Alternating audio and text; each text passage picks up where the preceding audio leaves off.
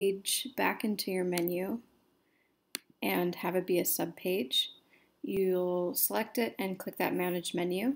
And then all of these items you actually can pick up and you can drag them around and kind of put them where you want them. My computer's really slow right now.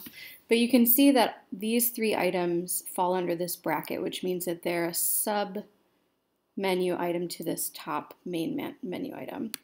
And we know that we want to add our cleanse page back to this section. So what we're going to do is add the menu item, and we're adding a site page. So we'll go in and find it in our site pages. All of the items that are selected mean that they're showing up in that menu. And let's see where,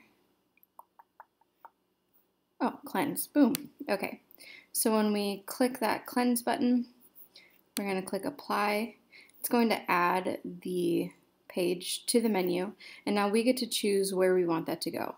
So we can just click it and drag it up to wherever we want it to go, and then you can rearrange it however you'd like to rearrange it.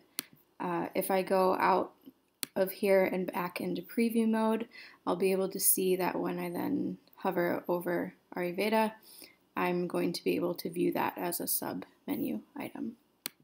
That's it.